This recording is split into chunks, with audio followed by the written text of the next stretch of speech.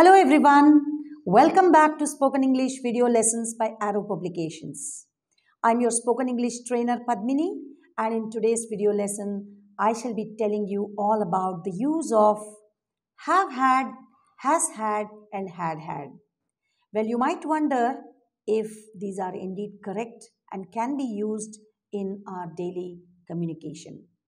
Well, if you learn them properly, you will definitely be able to use these correctly. So let's get started. We'll first begin with the uses of have, has, have had and has had. Have had and has had. Have had and has had have got two uses. The first use is where you say that you owned or possessed something from the past until now. Let me explain it clearly. If you have had something for a long time, say you bought something 3 years ago, you bought a phone or you bought a bike or you bought a dress or you bought a watch, maybe 3 years ago or 2 years ago, and you're still using it and it's still with you and you still possess that particular thing, then you can use have had and has had. For example, I have had the same car for 5 years. So what does this mean? It means that you bought the car or I bought the car 5 years ago and I still continue to have the same car. I have had the same car for 5 years. He has had the same bike since 2020. That means he bought the bike in 2020. He continues to have it with him. So it's a possession that you have from the past till the present. And now coming to the next example. She has had the same mobile phone for 2 years. So she bought a mobile phone 2 years ago and she still continues to use it. We have had a pet dog for 3 years.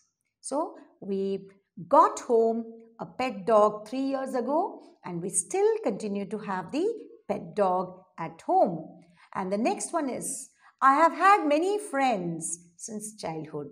I have had many friends since childhood means in my childhood I had many friends. I continue to have many friends and even today I have many friends. So I have had many friends since my childhood. He has had many health problems since birth. So he has had many health problems since birth would mean that he had problems at birth, he continued to have problems after that, and even now he has a few health issues. So the same thing continues from the past to the present. The same condition, the same position continues from the past till the present. Now the next example. She has had short hair since childhood. That means in her childhood she had short hair. She continued to have short hair. Even today she has short hair. So she has had short hair since childhood. She has not changed her hairstyle at all. We have had water shortage for 3 years. So for the last 3 years we have had this problem of water shortage. So the problem continues for 3 years. So these are some of the examples. Now the next example. I have had a bad cold since yesterday. That means I started to have cold yesterday and it still continues today. That means my condition remains the same even today. The children have had holidays since April. The children have had holidays since April.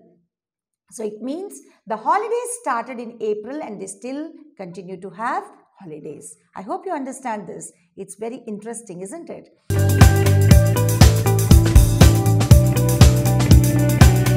Now let's go to the next use of this have had and has had. You can also use have had and has had to say that you ate. You just had your breakfast, or you just had a shower or a bath, or you just had a meeting. So how do you actually make sentences? Let's look at some examples. I have just had breakfast. If somebody offers you breakfast and you have already finished, so what would you say? You can say, I have just had breakfast. I am full. Or you can say, another example like this, when you have just finished your bath, you can say, he has just had a shower. He has just had a shower means he has just taken a bath. So instead of taken, you are using he has had or have had. I have had a shower. That means I have finished taking a bath. Now the next one is they have just had a meeting. That means they have just conducted a meeting or they have just attended a meeting. So instead of using conducted or attended, we have used have had. And the next one is they have just had a party. They have just had a party, which means that they have just finished a party. They have enjoyed themselves and they just finished their party. So these are some ways of using have had and has had. Now let's come to the next one, which is very interesting. Had. Sounds a little strange, but it's very, very correct to use had. So how do we use this had? Had can also be used to talk about possession, or it can also be used to talk about some actions that we have just done, but it is used in slightly different way. All you need to understand is that it talks about a possession that you had before something else. For example, I had had a desktop before I bought a laptop. I had had a desktop before I had a laptop. I had had a desktop means before the first possession was desktop. The second possession was a laptop. So when you want to say that you possessed or you owned something before something else, we use had. Another example. She had had a normal phone. You have that basic phone. She had had a normal phone before she bought a smartphone. She had had a normal phone, the basic phone, before she bought a smartphone. So this is the first position here is the basic phone. The second position is the smartphone. Now another example. We had had a black and white TV before we bought a color TV. So people had had a black and white TV before they bought this color TV or before they started watching color TV. So this is also a possession in the past. We had had a black and white TV before we bought a color TV. Another one. I had had a bike before I bought a car. I had had a bike before I bought a car.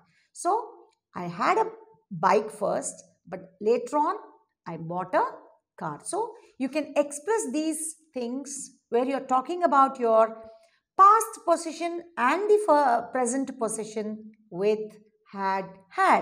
Now let's look at some other examples. We had had problems with the computer, so we bought a new one. So we had had some problems. We had had some problems with the computer, so we bought a new one. It could not be repaired, so we bought a new one. She had had some health problems before she passed away. She had had some health problems before she passed away. That means she died. When did she die? She died after the health problems. So first she had some health problems. She had had health problems before she passed away. Now you can also use this had to say that you did something before something else. You did something before you did something else, or something happened before something else. For example, I had had breakfast before I left for office. That means first I finished my breakfast, then I went to office. She had had enough rest before she started working. So first she had rest, then she started working. So you can use this even to talk about some activities. I had had a cup of coffee before I started my day. I had had a cup of coffee. That means I first drank. Instead of saying drank, You're saying, I had had a cup of coffee before I started my day. And the next one, I had had a shower before I took breakfast. I had had a shower before I took breakfast. So all this sounds very interesting, and if you are able to understand and you're able to make your own examples after watching this video, it would be wonderful. You would get used to using this. You would get used to using have had, and had in sentences very perfectly. I hope you enjoyed watching this video, and I hope you enjoyed, not only enjoyed, you also learned something useful. Thank you very much for watching. Do like, subscribe, and share our videos. And we'll come back with many more interesting videos. Goodbye.